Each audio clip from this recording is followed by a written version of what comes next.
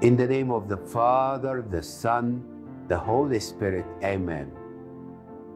God the Father created the Church through the Son and formed by the Holy Spirit.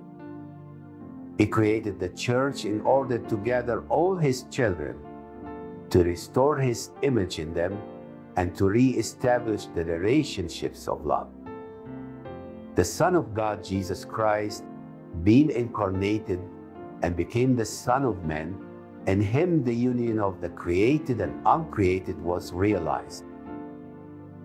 He descended to our weak humanity to destroy death and gave us the hope of resurrection.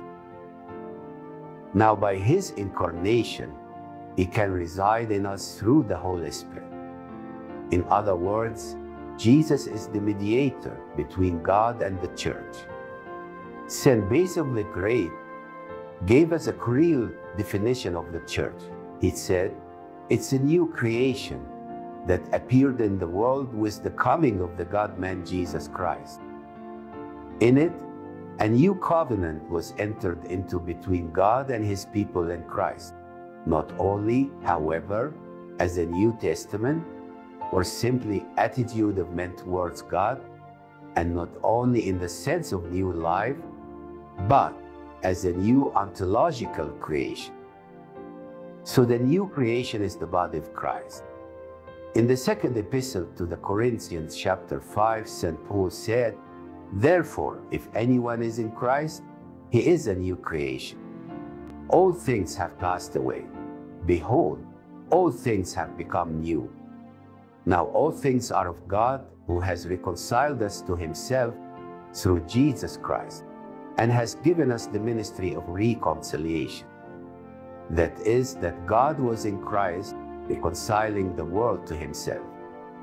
And in the epistle to the Ephesians, chapter 2, he said, "For He Himself is our peace, who had made both one, and has broken down the middle wall of separation, having abolished in His flesh the enmity, that is, the law of commandments contained in ordinance, so as to create in Himself one new man from the two, thus making peace, and that He might reconcile them both to God in one body through the cross, thereby putting to death the enmity."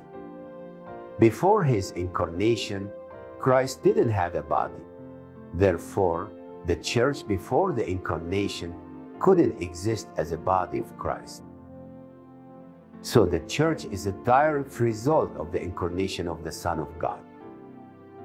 From the beginning of this world, the intention of God's work was the creation of an environment in which humans were supposed to live and grow in love.